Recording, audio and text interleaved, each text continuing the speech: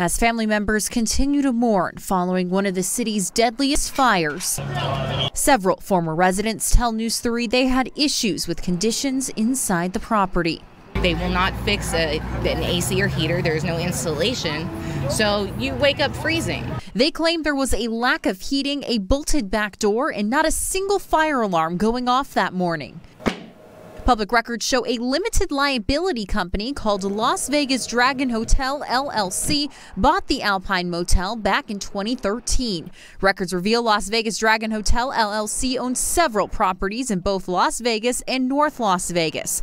The Casablanca, the Starlight, and while it's on the market for sale, the Economy Motel. People who have spent time at these properties tell News 3 they've experienced issues. Some were too afraid to speak on camera, but allege they've experienced broken heating, air conditioning, dirty conditions, and more.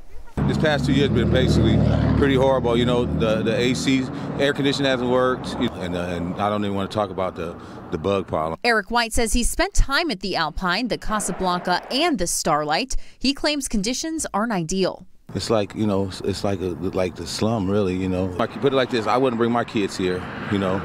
Maria Creighton says she spent a night at the Casablanca. I mean, it was nasty. I mean, so nasty. And she claims one night was enough. The shower, I went to turn it off. And then when I went to let it warm up, I went to turn it on, it broke. And after months of staying at these different properties, White says he wants to see improvements. Something needs to change. Something needs to change.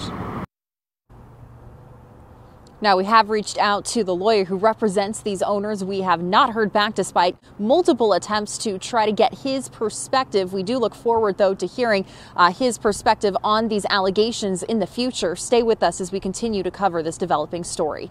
Reporting in downtown Las Vegas, Lauren Clark, News 3. We know you'll stay on top of it for us. Lauren, thank you for the update.